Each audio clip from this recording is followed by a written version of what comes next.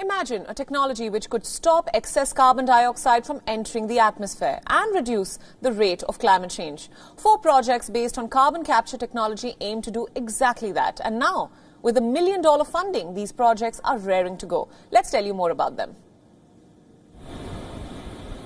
This pile of green rocks washed ashore is olivine. It is what helps turn carbon dioxide into shells. Shells which can be permanently stored as rocks in the seafloor.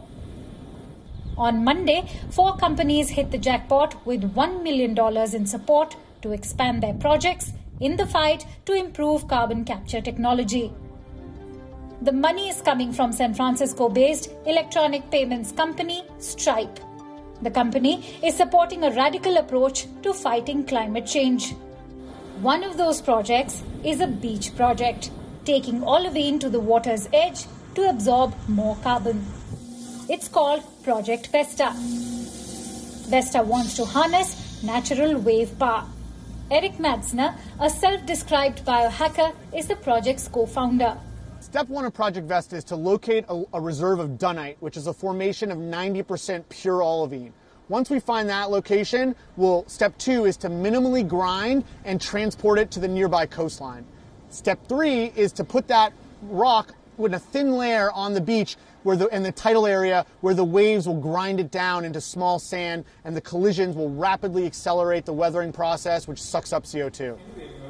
Another project comes from San Francisco-based Charm Industrial. The project is hoping to reverse hundreds of years of fossil fuel burning and put carbon dioxide back into the ground. It's doing so by taking carbon-containing biomass that would otherwise decompose like agricultural waste. At the most basic level, we're taking waste agricultural residue. In this case, that's sawdust. In other cases, it could be almond shells. In other cases, it could be corn stover or sugarcane bagasse, etc. And we're taking that waste agricultural residue, heating it up without oxygen, so without air, and that causes it to turn into solid ash and a liquid called bio-oil. And that bio-oil contains almost all the carbon that came from the carbon dioxide in the atmosphere. And then we take that carbon bio-oil and pump it underground into waste disposal wells. The 2 other projects include Switzerland-based Climeworks, which is one of the 3 best-known startups that take carbon straight out of the air. The other is Carbon Cure Technologies, which puts carbon into concrete. Its method is being used in 285 concrete plants. If expanded, these projects could certainly prove to be efficient climate warriors against greenhouse effect. Bureau Report, WION, World is One.